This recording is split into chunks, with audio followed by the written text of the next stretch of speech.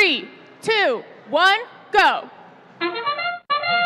And we are off. We have 2 cubes into the high row for the Blue Alliance. We've got Tiger Dynasty working on trying to get the charge station engaged.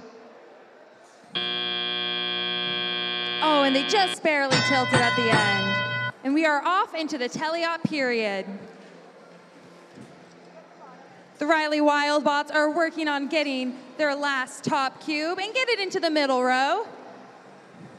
Tiger Dynasty also successfully get a cube for the Red Alliance. Tiger Dynasty is now working on grabbing another cone.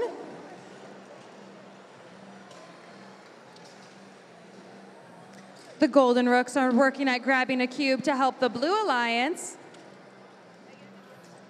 And they successfully launch it into the top row.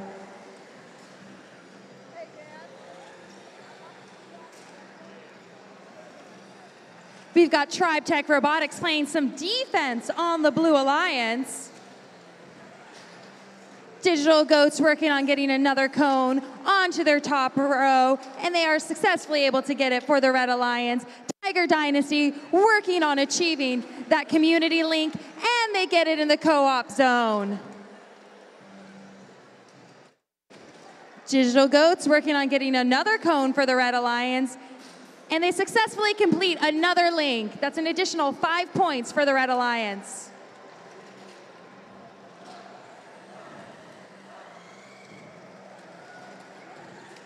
We've got the Golden Rooks for the Blue Alliance working on getting their last cube for the middle row, and they're able to launch it into place.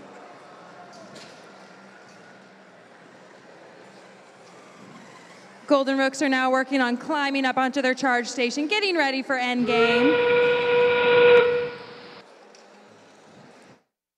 Their partner, the Riley Wildbots, are working on joining them. We've also got the Red Alliance now working at getting their charge station engaged. Riley Wildbots working their way up onto their charge station. Can the Blue Alliance get their charge station engaged?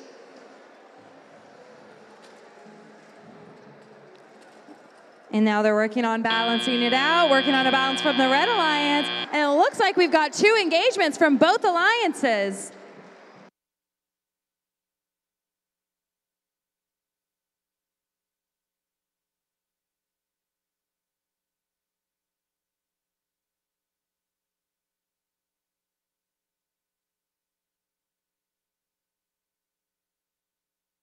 And we are ready to see the results from the match. And the winner is the Red Alliance, with a final score of 122, earning themselves 3 ranking points.